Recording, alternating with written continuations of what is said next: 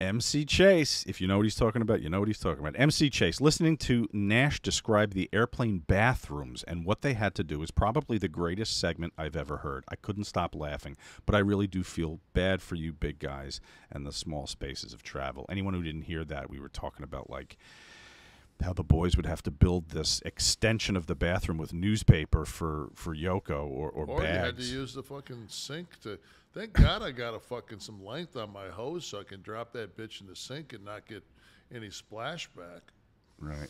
Maybe from the seat you could try and hook that motherfucker over your shoulder and you can't get it in the sink. Can't get to the... If I could get to this...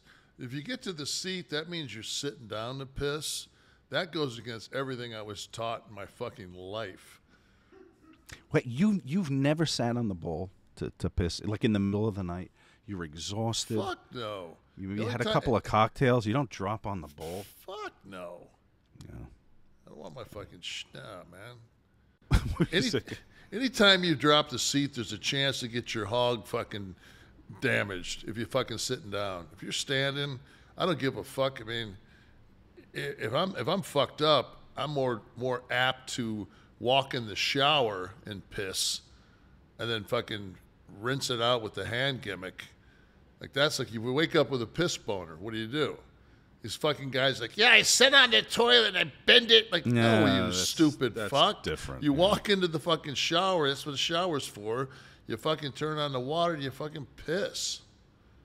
Yeah, but 3 o'clock in the morning, well, you're just waking up. But like 5 o'clock in the morning, you get up to take a squirt. That's not the most convenient situation, the shower.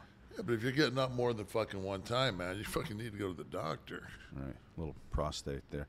Blue Elvis sent some action figure art. It's us in the Batmobile. God, I'm like Yoko in that motherfucker. I'm tall as fuck. Not the Mustang. You are holding a jackknifed pre-roll, it looks like. Nice. Sizable one. We're headed out to fight crime somewhere in Gotham City.